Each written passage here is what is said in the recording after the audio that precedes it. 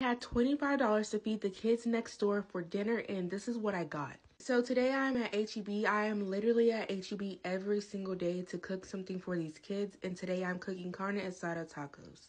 This is my first time making carne asada tacos, so just keep that in the back of your mind. So every single day I cook for the kids next door, but I do not tell them what I am cooking. This is to keep their minds open and not be closed-minded on the things that I put on their plate, because once they know that I'm cooking, they will make up their mind on if they're going to eat it or not.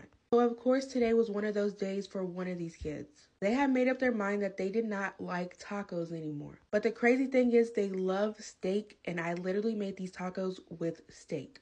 People wonder why I cook cheap meals 90% of the time, and that's because that's what they want to eat. And I rather just cook and have something that I know they're going to eat rather than standing in the kitchen for 4 or 5 hours for something I know that they will not eat. I honestly had high hopes for the carne asada tacos because they are made with steak, but apparently steak is not steak just because it's cut up. So